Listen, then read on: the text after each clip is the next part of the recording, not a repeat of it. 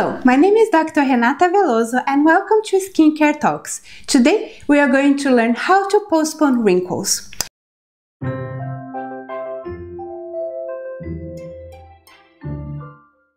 With age, the skin suffers natural wear and tear, just like the rest of our bodies.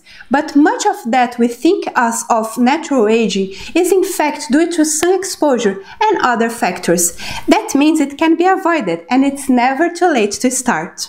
In fact, most of the skin changes associated with aging are avoidable, and most of them are due to one cause: sun damage.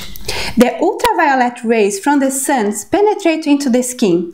There, they damage their elastic fibers that keep skin firm, allowing wrinkles to develop. Sunlight is also responsible for age spots or liver spots on hands, faces, and other sun-exposed areas. So, the amount of wrinkles that develop and how prominent they are largely depend on a person's lifetime sun exposure. While we can't go back and put sunscreen on our carefree 10-year-old selves, we can stop the damage that's happening now. And here is what we should do. First, stop intentionally sunbathing. Any suntan means skin damage has occurred. Always wear sunscreen. Choose a product that with a sun protection factor SPF 30 or greater. The hands and face are the most frequently exposed area, so cover them. Wear a hat with a brim and avoid sun between 10 AM and 3 PM when the rays are strongest. Second, wrinkles occur sooner and run deeper in people who smoke, leading to so-called smoker's face. Decreased blood flow to the face and damage from toxic chemicals and smoke are the likely causes. In addition, smokers tend to squint to keep smoke from their eyes, which can cause wrinkles. Excessive alcohol, more than 1 drink for women or 2 for men a day, is bad for skin and your health in general.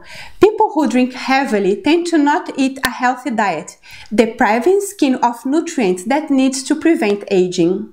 Talking about diet, your skin needs the right nutrition to stay young and healthy looking. If you're eating lots of junk food, you're feeding your skin junk too.